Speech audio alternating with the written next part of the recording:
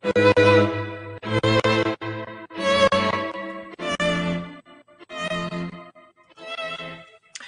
everyone, this is Marc Sabatella from Mastering MuseScore, and welcome to the Music Masterclass.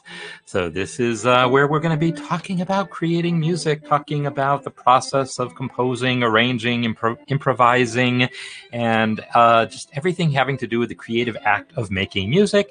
And as we will be doing now for the next couple of months, 3 months here, we're going to be focusing on the work that is being done as part of the Harmony and Chord Progressions course.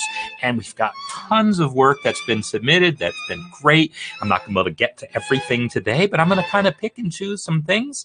And as always in these sessions, I'm going to encourage, if you have questions, things that I can clarify about the course material or about the processes.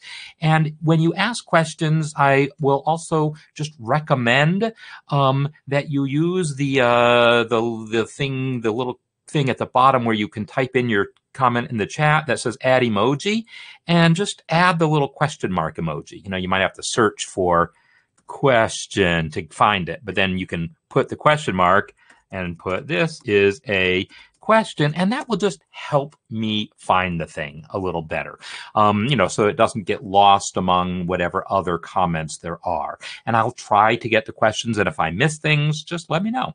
All right, so what I'm going to be doing here is we're going to be going through some of the work that's been submitted, and I've kind of picked out some things already that I want to look at. And before I go further, though, I want to first thank everyone for all the submissions so far, and also thanks for the feedback on the process. This is now maybe the third or fourth course of this type that I've tried to do, this sort of cohort-based thing where everyone's working on things together, and we're refining the process. And this is I think the biggest one. And so, trying to figure out how to make things as clear as possible. And so I really appreciate all the feedback on how to make these projects easier to access. Now, what I'm going to do is I'm going to then also ask you all to do something that helps me out, and I think helps you out. When you want to post your work, use this link here. If you're in the Harmony Workshop space, you'll see a link at the top that says how to share your music. And if you click that link, it will open up a page. I control-clicked it to open it up in another window so I didn't lose it. But it will open up some instructions if you're using MuseScore on how to upload to musescore.com and then post your link within a post. So I'm going to definitely recommend that, because it makes it much easier than, first of all, it makes it easier for you to then update your work if you want to make any changes to it later. But I think more importantly, it helps us, the rest of us who want to look at your work, be able to just see it directly online without having to download anything. If you've recorded a video, just paste in a YouTube link, and that works just as well. So, I'm just going to be kind of flipping around here. And again, if you've got specific questions about something that you've submitted, by all means, go for it. So the first thing I'm going to do is look at stuff having to do with Project 1, which is the melody, and lots of submissions on Project 1, but I also want to make sure that we talk about Project 2, which is the SATB arrangement, and try to talk about Project 3. We haven't really gotten many submissions for that yet, and so I definitely want that. So Margie, click that link and it will kind of explain the process, but you'll need to pick either public or you can also possibly pick unlisted, but unlisted is a little more complicated. So read the instructions and you'll see about how to do it if you want it unlisted. But I recommend public because it's not like anyone else is going to be hunting around and finding these scores and doing anything. You really don't, making it public just isn't an issue. So the question about if you submit work later than this, like next week, will they get comments? So with 200 people currently registered in the course. Not everyone's, some people were just gold level members who already completed the course, but there's like 100 people in here. And if everyone submits all the assignments, I'm not going to comment on everything. So it's going to kind of be me skipping around some, but that's why I'm encouraging everyone to comment on each other's work to make sure everyone gets some feedback. So that's the thing. So I'm going to come back to Paul's here because even though he's doing project 1, Paul has also given me chord voicings that will allow us to talk about project 3 a little bit. So I'm going to hop around and just click some other ones here. And let's see, here's a project 1. And this one here is from Kevin McDonald. And so this is what's nice. When you use MuseScore.com, we can just view it directly online. And that's really nice, as opposed to if you attach a file, then everyone has to download it and load it into MuseScore. So I'm going to be looking at some that are done this way. I'll be looking at a couple of videos and other things as well. So I'm just going to play Kevin's example here because he's kind of created a coherent melody, I would say, like everything's kind of all connected together as opposed to separate little melodies. And it's very cool. So we're just going to listen here. I'm going to start it over. So starting it over, here we go.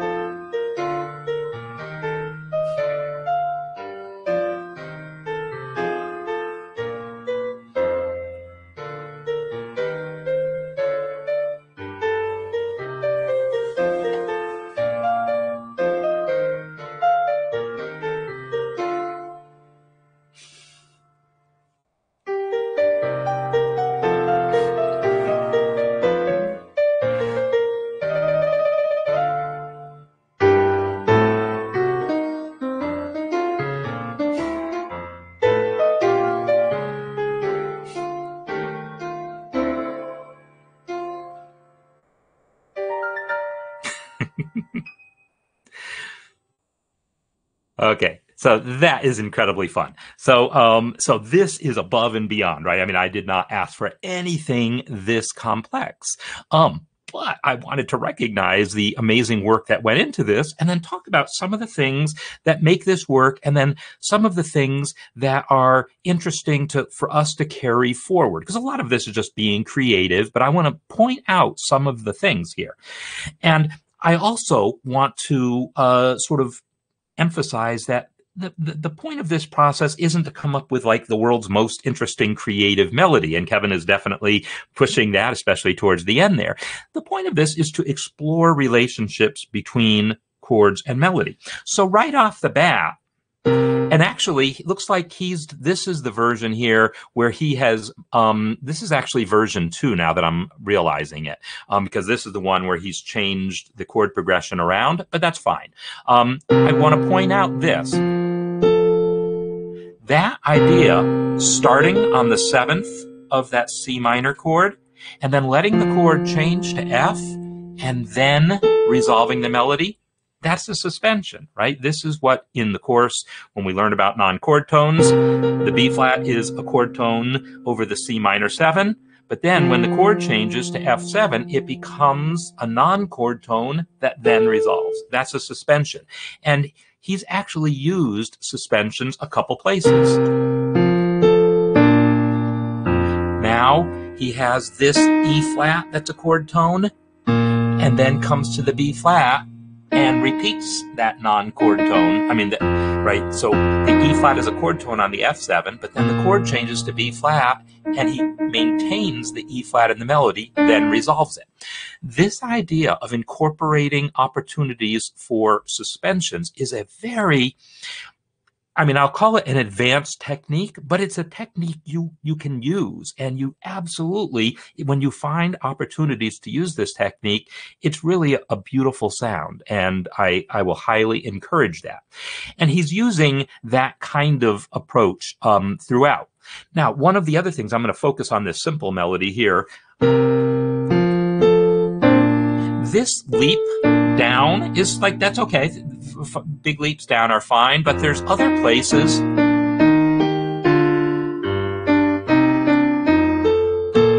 See, there's another suspension there. That A is a chord tone over the F7, and then he changes to B flat and holds on to the A, repeats it actually before resolving. So that's kind of another suspension. And then again holds the B flat while changing the chord to F, and then resolves it, in this case up. Right? Now there are places here, these this is getting very leapy, and this isn't necessarily a problem in a melody, but I do want to point out that leaps in melodies are, you know, they're spices, and so you want to kind of control how much spice you use in your melody. The other spices in the melody is when he gets to these, right, syncopation, right? If you aren't familiar with the idea of syncopation, it's the idea of a note like a quarter note on an offbeat. That's the short definition of a syncopation, or the most typical example. So he's got syncopations going on here, quarter notes on offbeats, and then again with this A here, quarter note on the offbeat. So he's using syncopation quite a bit to generate interest. Starting at letter C,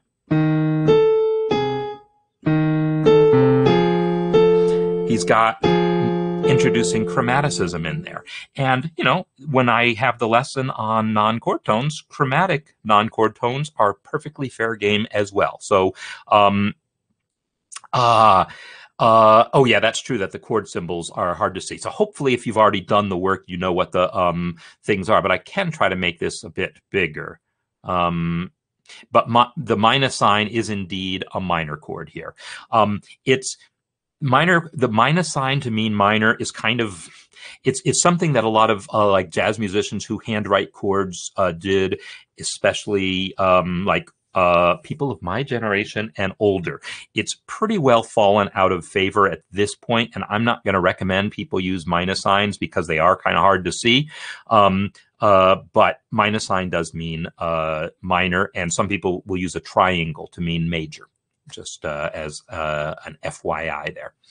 So these chromaticisms, and then this chromatic passing tone here, right? These chromaticisms are nice too. You're definitely encouraged to use chromatic passing tones when you're creating melody. So there you go. So yeah, and that's the other thing with minus. Minus is sometimes used, like sometimes people will write C7 minus 9, and that means C7 flat 9. And so that's another reason why the minus sign is a little potentially problematic. It can be kind of ambiguous as far as that means. So in any case, different publishers use different standards. MA and MI for major and minor is what most jazz publishers use right now. M for minor and MAJ for major, like for major sevenths, because triads don't need an abbreviation, but major 7, MAJ, and M for minor is what most pop and rock publishers use. Most jazz publishers use MA and MI, and most pop and rock publishers use MAJ and M. So yeah, I think, Elliot, with any MuseScore questions, if you posted them, yeah, I post it to the discussion and support space. If you have MuseScore question, post them to the discussion and support space right underneath. Like if you look at the Mastering MuseScore 4 course, post to the discussion and support space. That'll be the place for MuseScore questions, and then I will get to them there. Okay, so MI is for minor, MA major, MI minor.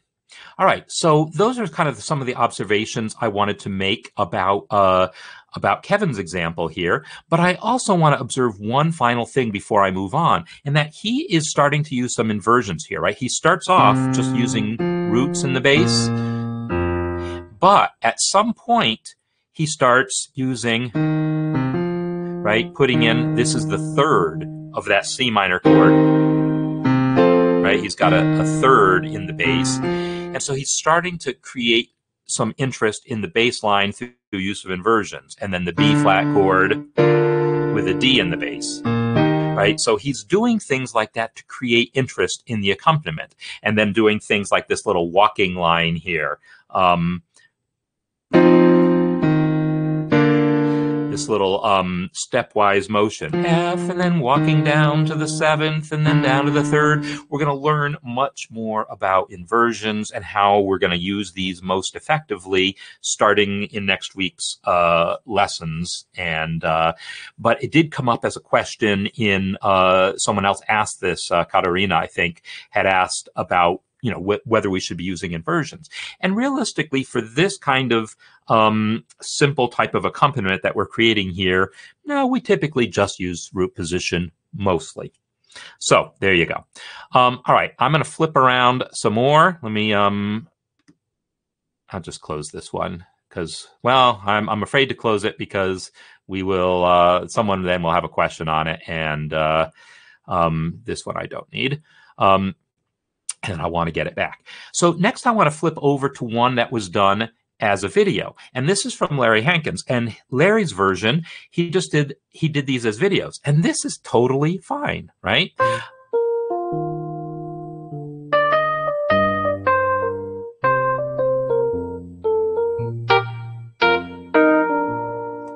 All right, so beautiful. So Nick is asking about DJ7. Yeah, I've never seen that before, but you know, different regions of the world and different subgenres of music can have their own conventions. And I can totally believe that there exists some context in which some group of musicians may understand J to mean major.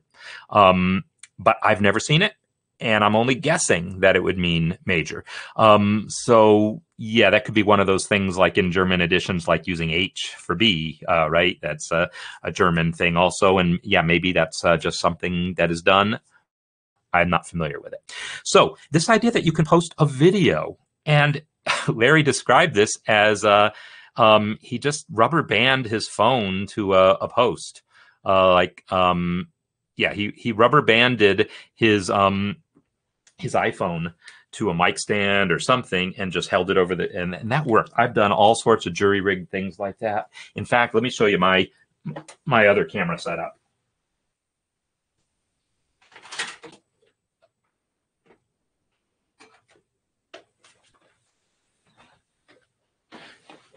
Gooseneck lamp sitting on the piano, and then I have a hair tie here.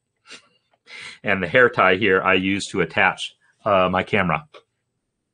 So this is my portable setup when I want to do a video like somewhere else where I don't have all my complicated stuff. I just bring that little lamp and that hair tie, and then I can attach my phone or a little portable webcam. So there you go. And yes, there's all sorts of devices you could buy. You can get mic stands that have phone holders. So that's a possibility too. So let's just listen once again, though, to the music itself. And I just want to point out a couple things about this. Right off, he started with a non-chord tone. Starting off with a non-chord tone is totally fine, right? It's going to give this a richer sound. And obviously, you can kind of tell Larry's coming from a jazz perspective, and he posted several others that are just like square, like just absolutely jazz. But this was one that was kind of generic enough that by generic, I mean it's not trying to be too jazzy. I think he's like trying to say, hey, let's simplify things. And so that's why I want to focus on this one rather than all the more complex jazz things that he also did. So already,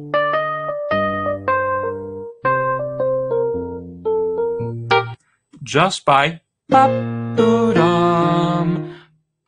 starting right off on a non-chord tone, that's not necessarily only jazz, but it's definitely a jazzy thing to use more non-chord tones in your melody, and it's a constant one, right? It's a whole step above a chord tone, a whole step above a chord tone. C is a whole step above B flat. And then this F is a whole step above that E flat chord. In a jazz setting, this isn't going to raise any eyebrows at all. That's going to totally make sense. Right? This is going to be totally within bounds for jazz. If you're not trying to sound like jazz, then you probably don't want to use that many non-chord tones. That C here and that F there. That's probably going to be pushing you in a jazz direction. So, but on the other hand, he's also going in a jazz direction through the syncopation, right? 1, 2, and by having that note on the and then changing the chord and sustaining that note on the and being sustained is again a form of syncopation. So between his non-chord tones and his syncopation, he's saying jazz. But on the other hand, you could use those non-chord tones without saying jazz. Right? Now, I've just connected them smoother. And I'm still using the non-chord tones and still starting on the C, still landing on the F. But now I've removed the syncopation. And so there might be a world in which that's the sound you want, where you want the harmonic richness, the color that comes from the non-chord tones, but you don't want it to just scream jazz at you. And yeah, again, Larry's other ones scream jazz much more loudly than this one. This idea that you might want to incorporate more color and be okay with that degree of color, non-chord tones being used prominently like this, this is going to be an important thing as we start really digging deeper into harmony, because you're going to want to put chords underneath a melody that melody note is not going to be a chord tone in, right? You're going to say, hey, I want to harmonize this F, and I really want to put that 4 chord there because I've just learned about harmony and how 4 chords work, and I think that 4 chord is going to be great for the chord progression. And then your question is it going to sound okay with an F above it? This is why we explore these things, so you can find out, well, what does it sound like to have F being sustained over an E-flat major chord? Whether you play it as a triad or a major 7th chord, it's just going to have a bit of a jazzy feel, and that can be fine. The other thing I want to point out here, right there, right? He does that thing, which is exactly, let me back up just a little bit, back up a little more.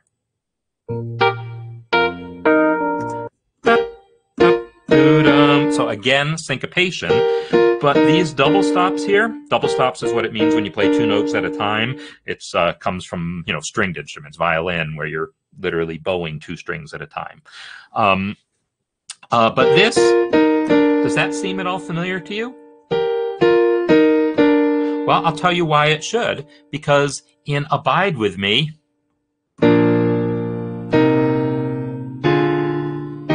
we had that. We had that exact same thing of a B-flat chord with these notes as passing tones. Larry is doing that exact same thing in the other direction. When he does it with the syncopation and the articulation, it sounds like jazz. But Abide With Me was not jazz. Abide With Me was just a hymn that used passing tones. So there's nothing about that particular technique that's specifically jazz, but it's definitely something that jazz musicians have glommed onto as a thing. And yeah, those types of lines are very Gene Harris-like. That's a very good, Gene Harris is a jazz pianist who really goes for those kinds of bluesy sounds. That sort of, especially if we put little grace notes, grace notes and things like that in it, it becomes that much bluesier. All right, so that's Larry's example. I'm going to flip around here, and we're just going to check out some others. So this was Brian modifying his melody here to try to fit different chords. And so I want to talk about this a little bit because this was part B of the assignment. So here was his original melody, and I'm actually going to start with the, I'm going to skip the half note one, and I'm going to start with just the one, where he starts doing, real rhythms.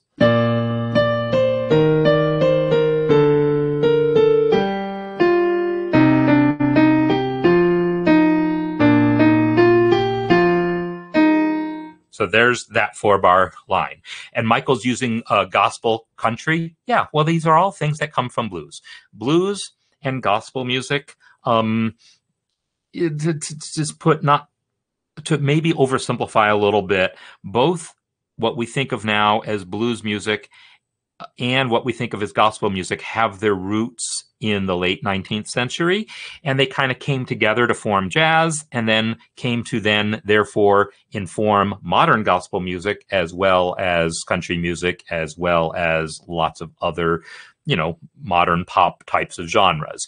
But if we want to talk about where they're coming from, I would say blues guitar, blues guitarists in the 19th century. Not that we have recordings of them, but we have early 20th century recordings of blues guitarists, courtesy of Alan Lomax. And you can definitely hear those sorts of things happening on guitar. And yeah, those grace note things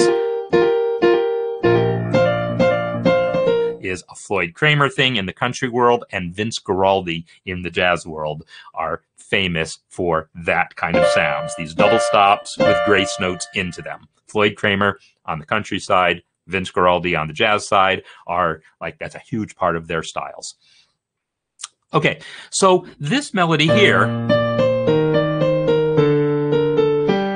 it's really focused on chord tones, right? D is a chord tone, chord tone, chord tone, chord tone, chord tone, chord tone, chord tone, chord tone, right? So every time the chord changes, there's a chord tone. That's, you know, that's the expected thing. We've seen from some of those other ones that you don't have to be that expected about it. You know, there's a whole range, but this is totally within bounds. And, you know, this is the safe side of those bounds, where every time the chord changes, the note right on that chord change is a chord tone. And then the passing tones are in the cracks, right?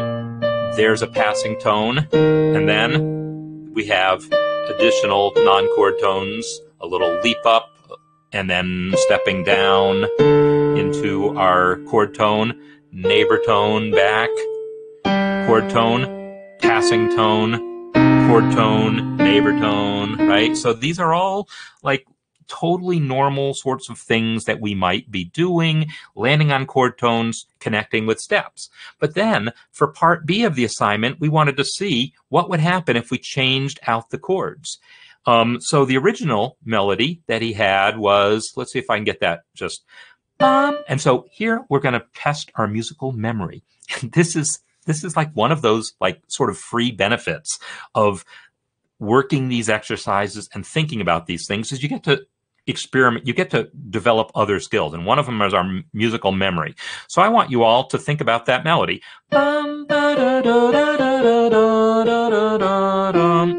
So for my memory here, I know it's starting on that D, the third of the chord, and then it's stepping down, and then it has a little leap back up to the start note, and then it's stepping, and it's all steps from there, right? So that's how I'm going to remember that melody.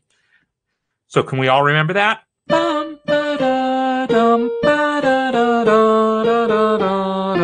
Sing it with me. 2, 3, 4.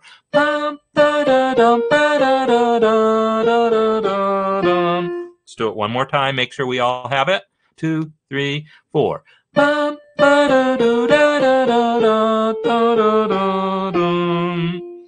All right.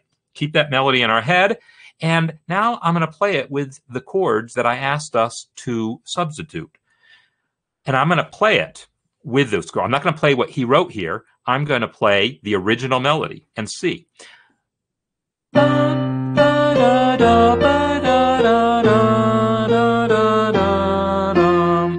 So the question is, how did that melody work over those chords? This is starting off with that ninth, right? The note a whole step above the root. Well, Larry did that on purpose, right? Bum, boo-dum, bum is the ninth of that chord. And then the ninth of this chord is where he landed. So Larry was fine with ninths. If we decide we're fine with ninths, we could have maybe left that note alone.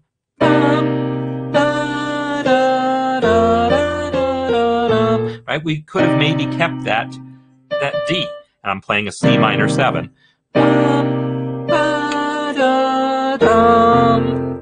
Here's where we have that place where, okay, I'm not so happy with that, right? This is exactly the sound that I talked about earlier this week of that dissonance that is maybe a little too much, that it's an avoid tone, right? So instead of I might have changed the melody to just and that might be the only note I changed.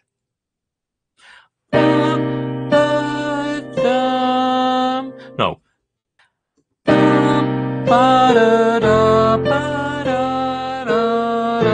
The only note I changed was, you know, the fact instead of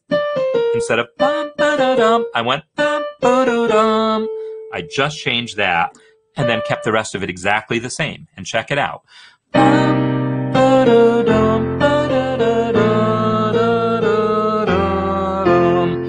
To my ears, that would have been just fine with no more change than that. No more change than that. Because that G going into the F could have been just fine. That's a non-chord tone on the beat that immediately resolves to a chord tone.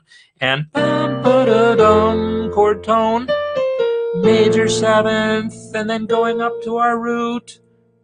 And then non-chord tone resolving to a chord tone. So that all could have been fine. And but you know, I already forgot whose this is. I'm sorry. Brian's. That's right.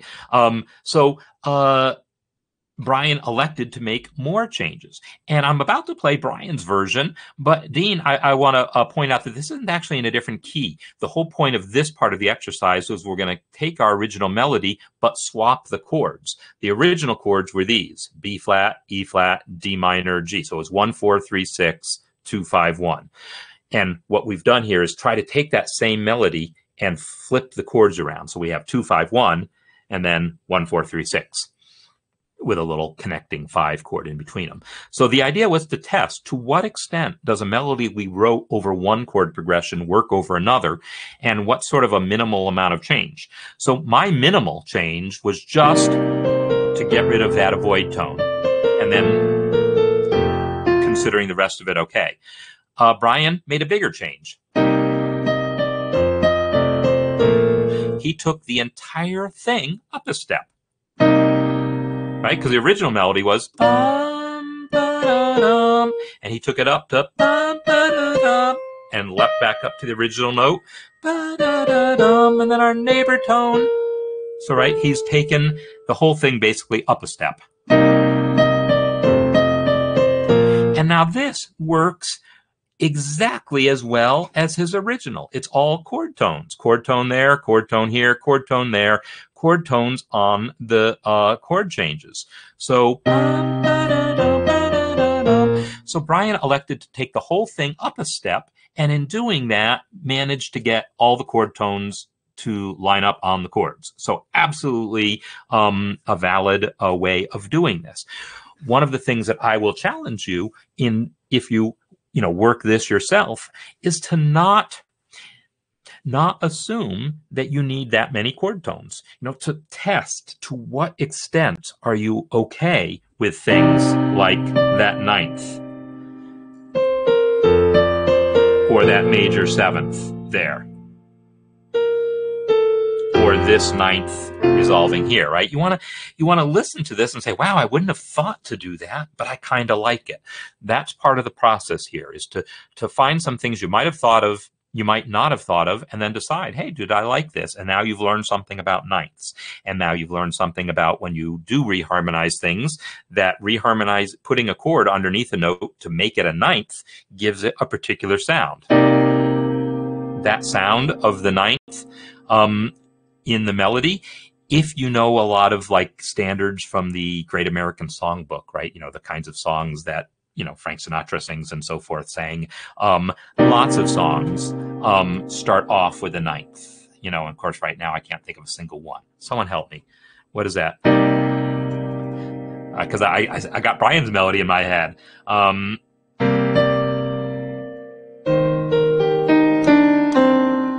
Right, there's.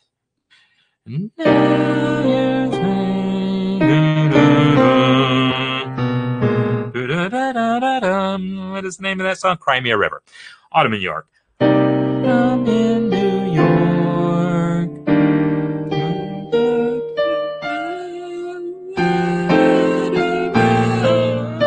Something like that, right? It's Autumn in New York. So lots of songs from that world have really prominent uses of ninths like that. First you say you love me, right? That's the line from the Crimea River. I think I'm not quite getting that melody right, but I think you have the idea. Yeah, my brain has still got Brian's thing in the head, so it's not working for me. Okay, so anyhow, that was something I wanted to focus on in what Brian did there, is that, yes, he has managed to make these all B chord tones, but when doing this, use it as an opportunity to explore not doing that, okay? So I want to now flip over to a video that Tara, I'm going to go with Tara until you tell me otherwise, has done of harp, because she had asked about, like, well, to what extent are we going to be able to do this stuff on harp where to what extent can we do this on harp, given that chromaticism on harp is going to be difficult? Now, this exercise is going to be the easiest one on harp because we don't really need any accidentals at all. As we get through the course, we're going to be doing more and more chromaticism. So it's going to be progressively harder to apply the things that we learn to harp. But this is what she's going to get to discover, is how to make this work. And Katerina is asking how to make it not sound random when using the non-chord tones. Well, it's very much about those resolutions. So I'm resolving it by step. So if you watch the lesson on non-chord tones, I give all sorts of examples of uses of non-chord tones and how they resolve by step. If your non-chord tone resolves by step, there's a good chance it's going to work. You just maybe want to avoid these situations where you have those avoid tones, which is basically that fourth on a major chord. There's some other notes. Basically, half steps above chord tones are a little more sour sounding, and you probably don't want to use them as prominently. But whole steps above chord tones, like that guy or this guy, is a whole step above the E flat, or this guy, an A, is a whole step above the G. Those tend to sound pretty good. They sound rich, and yeah, you still want to do reasonable things with them in terms of resolving them, but you have a lot of flexibility. All right, so I'm going to listen to Tara's example here.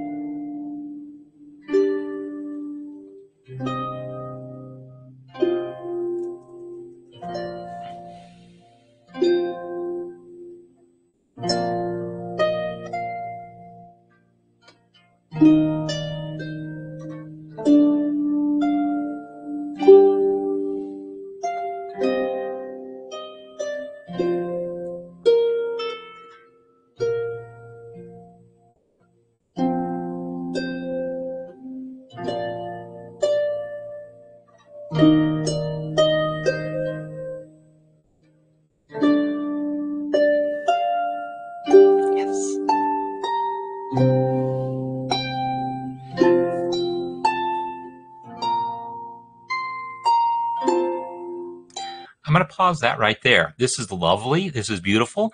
But I really have to call attention to a particular thing and see if you don't agree with me. I'm going to play this and pause it. You heard me say yes, right? Check out what's happening. And I'm going to pause it before we get to the yes note. And you tell me if that yes note wasn't absolutely the only note she could have chosen. I would have had to get on her case, I guess, if she didn't go there. Yes. That line there. This was going there, right? Can you hear how that just wanted to go there? Especially if I give you a little more context.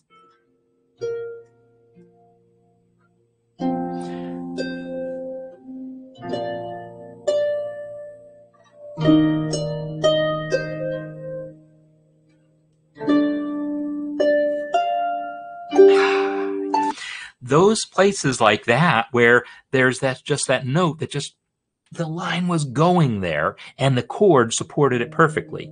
That's what we're going to want to create. And then she does it again here. You know, by continuing the line upwards, it really also had that sense of inevitability. This also addresses some of what Katerina is talking about here, where there's, I mean, those were chord tones. There were no non-chord tones in there, but there's a sense of inevitability of where that line is going. And yes, you could try to draw out rules and say, well, that note moved by step and it moved, the leap move went this way and all these things. But it's about the sound. And that's why it's really important to work these things out, you know, on an instrument, do it on the piano, not just write it out or type it into MuseScore and hope for the best, but really think through these sounds in your head. So you think, where does that melody really want to go? Or when the melody, if we're reharmonizing a piece, which is what we're going to be doing for most of the rest of the chord, the melody will be given to us and then we're going to reharmonize it.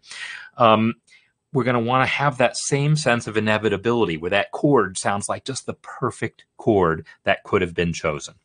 So I'm now going to hear some of her reharmonized, not reharmonized, but that melody over different chords. I'm going to skip ahead a little bit. Here's the altered chords. Oh, okay. So she's got it like one little bit at a time. Original. Here's the original.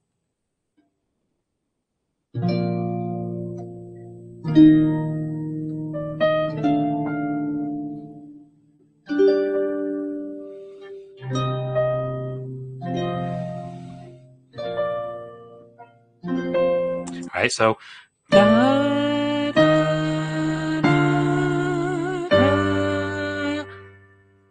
how's your memory? What did she do next? Is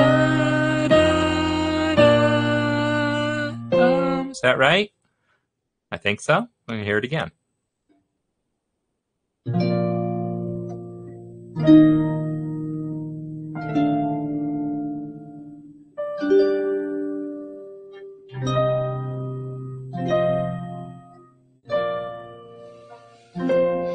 All right, and then she's going to give it to us with the different chords. Same melody. Same melody.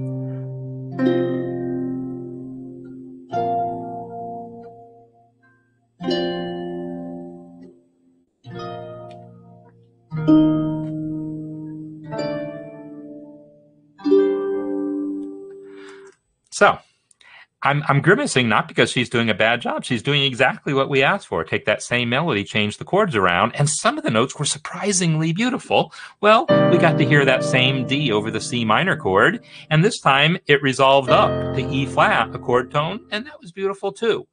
But then it became a little more problematic. Some of the notes became a little more sour, and that's when I started grimacing. Yeah, so some of those notes didn't sound as good, and then we're going to see what she does to fix it. So this is the same melody.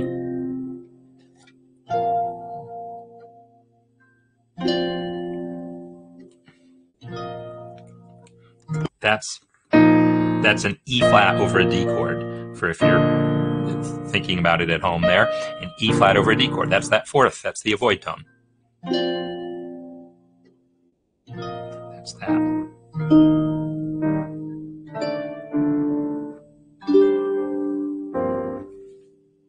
And here's with the altered chords, but a different melody. Now she's going to change the melody to make it fit better. She kept the 9th. Yay. Yes.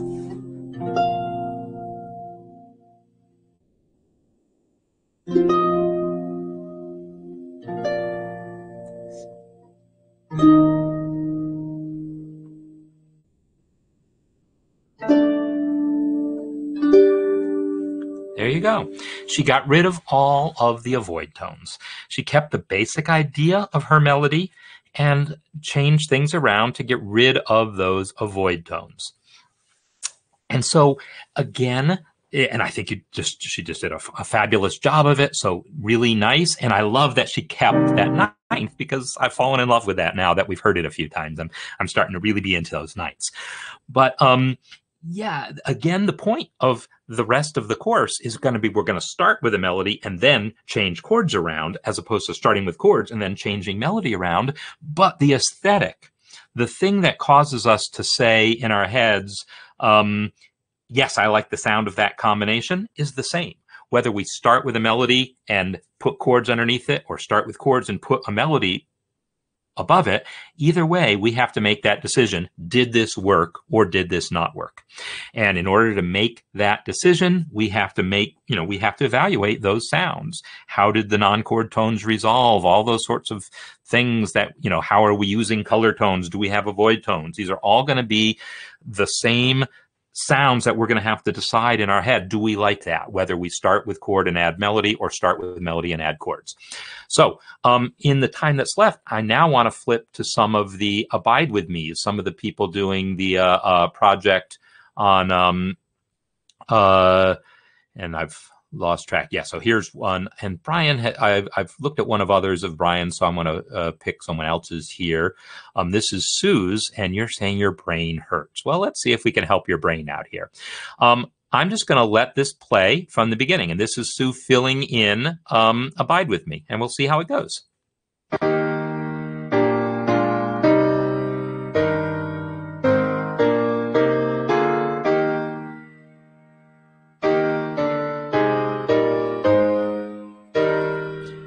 Here's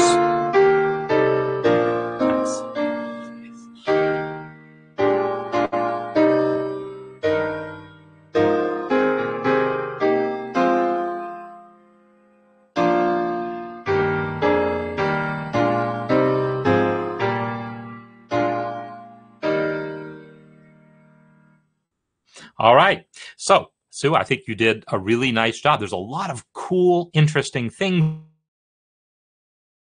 going on in here that I'll call attention to. Like, so you did this little, right, that little thing. Now, in this case, you're leaping up to that C instead of stepping into it, right? This figure was a stepwise figure, and there's nothing wrong with that leap, nothing at all. However, I would observe that F gives you parallel fifths between the previous chord and this chord, so that had that F been a B flat, we would have had 3 B flats and a D, no F, and that's fine. And then this would have been stepwise. So all things considered, just choosing to make that F be a B flat could have been a way of making that little passage even better. But I really like the fact that you did that little embellishment, because that embellishment gives it so much interest. There's also parallel fifths, by the way, in the I'm calling it the left hand, but between the tenor and the bass from here to here. So realistically, that G probably needs to not be there. And in point of fact, that chord is notated, the Roman numeral says triad. It doesn't have a 7th on it. So sharp 4 is A. So it should be A, just a diminished triad. So that note G really shouldn't be a G at all, because that's basically the 7th. That would turn it into a different chord. And it's a fine chord. If our job is to reharmonize, I'm totally down with that chord. I'm totally down with that chord. Totally. But if we wanted to be true to what was written, the diminished chord, then we could have just made that G another A, for instance. And then we'd have had 2 A's, but then we would have had to be careful not to resolve them both to B flat. So yeah, lots of things to have to think about as far as how we do this. Or maybe we could have made that G into a C. So I'll have 2 C's in the chord. That would have been possible also. But I love that you've worked some more like this little, right? You've got a non-chord tone here, F. This is supposedly an A flat chord, and you've got a non-chord tone in the tenor resolving down. And it sounds beautiful. Sounds beautiful. It lets 2, right? Because the B flat is also a non-chord tone. It's that 9th again, right? ninth coming down to the root. Such a beautiful sound. And she's complementing that ninth going down to root with a sixth going down to a fifth. And it's really a beautiful sound. And then she's giving a little passing tone in the bass. Beautiful job there too. Now this should be an E natural. When I put a capital 6 here, that means I want a major chord. That means, or a dominant 7th chord in this case. So in the key of E flat, 1, 2, 3, 4, 5, 6, it's a 6 dominant 7th chord. So this guy should be an E natural. So it should be, so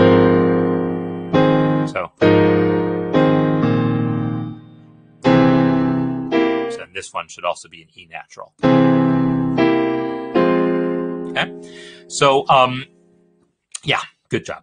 One thing about that 4 chord as you have it, I like the sound of these guys moving together, and these are both perfect fourths, and parallel fourths are not inherently a problem. But I will observe that there's something about, you know, this chord doesn't have a third, right?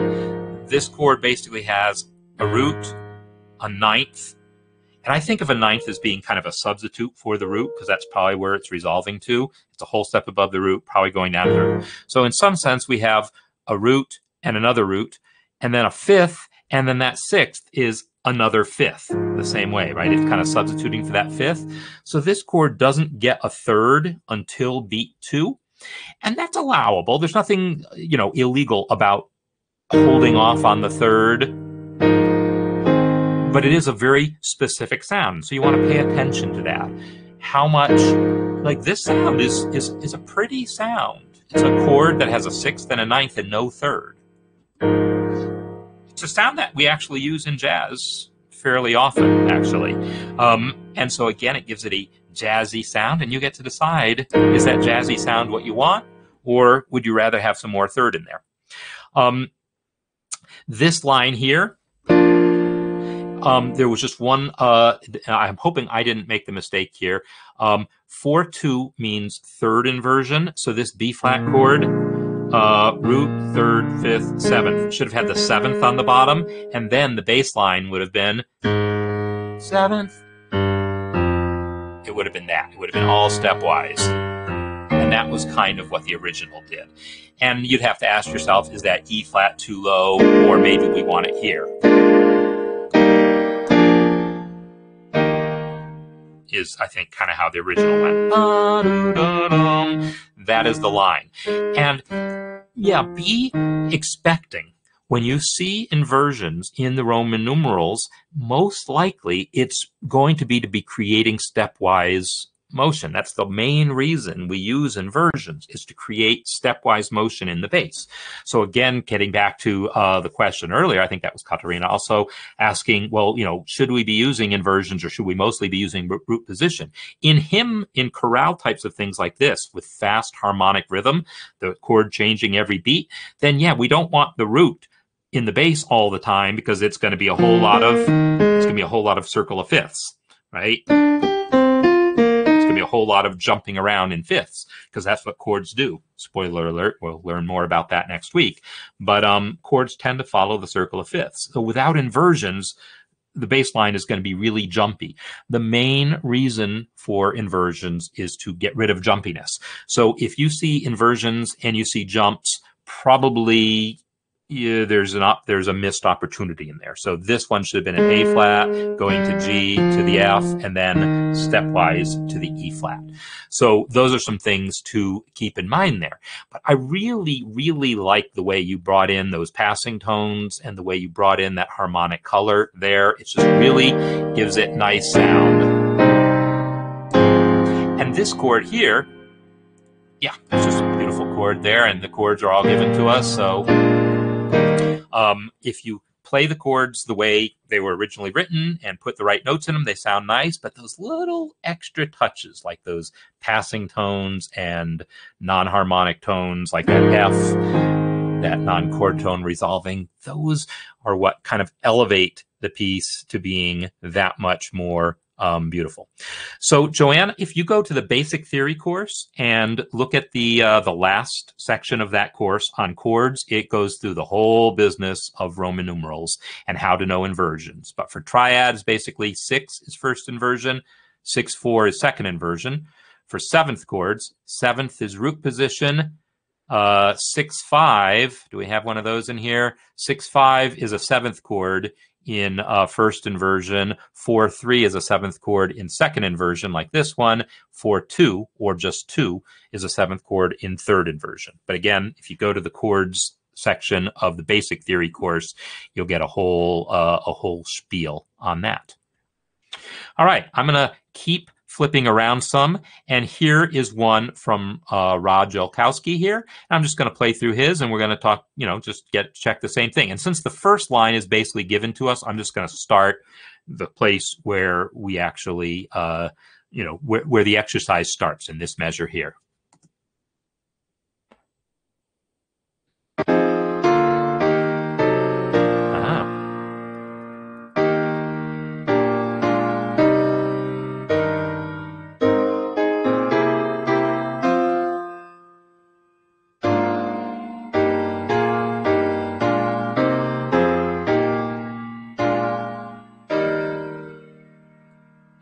All right, really nice there. And the reason I went here was this. So what Rod has done is he has taken that diminished chord, that A diminished chord, and chosen to make it a fully diminished 7th chord. And again, if that had really been called for, there would have been numbers here to indicate that. A fully diminished 7th with a 3rd in the bass, it would have said #4 diminished 6/5 to mean diminished chord in first inversion. So if this had been calling for a fully diminished chord, it would have said 6/5 there. But in point of fact, it sounds really good. I said I had no problem with the half diminished chord going to 5. I would also have no problem with the fully diminished chord going to 5. We're going to learn more about how diminished chords are treated later on in the course. So, for right now, when you see a triad, write a triad until we learn more about it. But in point of fact, that is fine. And then the question also comes up about parallel fifths. This is a fifth. Let me zoom in a little more, sorry. This is a fifth, but it's a diminished fifth going to a perfect fifth. Diminished fifth going to perfect fifth. Different theory textbooks will give you different answers as to how acceptable that is.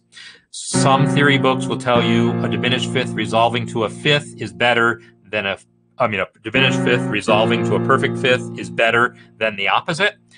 Some will say it depends on which note's in the bass and which one's in the soprano. And I'm not about giving you rules. I'm about telling you, well, be careful about that. Listen to it. Check it out in the context and see if you're okay with the sound of it. Really focus on that and see if you are okay with it, or if you have, if something about it bothers you. The point of learning about that this is a potential problem spot is so you can listen to it and decide for yourself, rather than just letting it blow by without paying attention. Similarly, in the last line, I think there's something off in the inversions here, because he's got the bass line going by step from the A flat to the G, but this was supposed to be 5/4/3, which should have been second inversion. It should have had an F in the bass on this chord, and so he has the root in the bass as if it was just a plain 7th chord. But yeah, the whole point was to get that stepwise motion, and then it also would have stepwise moved by step into the 1 chord in root position. So if Roman numeral analysis is given to you with inversions, try to honor those inversions so you get to hear the things. Oh yeah, Kevin, you had a question, and thank you for asking that, because I had marked that as something I wanted to talk about. So in bar 1, beat 1 of bar 2, why was the E flat doubled instead of the root? That's a great question. Right here. So why double the E flat instead of doubling the root?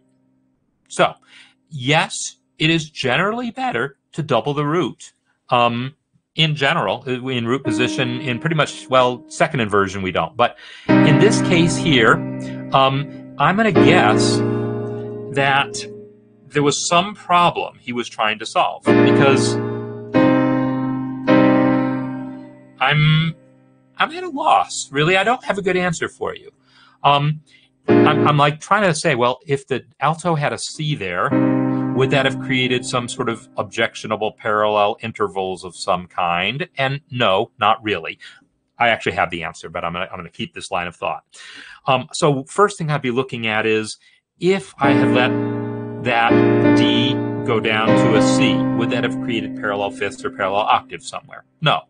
Would that have created parallel fifths or octaves going into the next chord? I would have looked at the same thing. Does that C create some sort of objectionable parallel going into the next chord?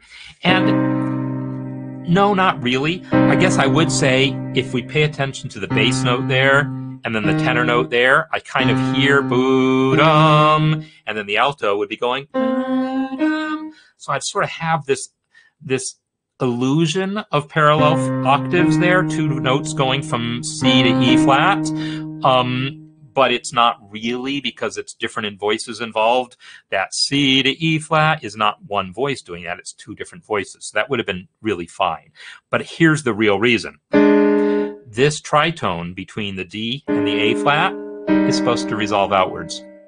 Tritones are supposed to resolve in contrary motion. Supposed to, again, that's the expected thing. That's what the ear wants. If it had been going to a flat major chord, a non-deceptive resolution, we totally would have expected that. So even when we get a deceptive resolution, it's typical to let that tritone resolve the way it would have had the resolution not been deceptive. So that is the reason. That is, I'm 90% sure that would be why he did it that way. But you're absolutely right. That is a lovely sound. And so I think there would have been nothing wrong with having done that. But, you know, this is a good textbook example of resolving tritones in contrary motion, and that principle that says, yeah, if you're going to have a deceptive resolution, resolve it as if it was the normal resolution. So deceptive resolutions, these are things we'll talk about more next week when we talk about function in harmony. So I'm out of time. And I've, gotten to talk about a lot of things, and I know I can't possibly talk to everyone's everything. I can't, give feedback to everyone's examples. I'm going to go through and post some stuff later about specific things that I find noteworthy. But I'm hoping that everyone can see in the comments that I gave something that's relevant to you, right? Something that is like, oh yeah, I ran into that too, or I almost ran into that and I solved it this way. And then maybe you can go post in the community and ask more about that. That is what I can be doing here, is giving feedback that I think will help lots of people, and we can all be giving each other feedback, learning from each other. So I'm going to keep posting more stuff over the rest of this week, and then next week will be a new batch of lessons for the next section. So hopefully you've gotten something out of the session. Pretty full, lots of stuff that I'm talking about here. And again, MuseScore wants to take a moment to wake up, but that's fine. So thanks everyone being here, and we'll just keep doing this.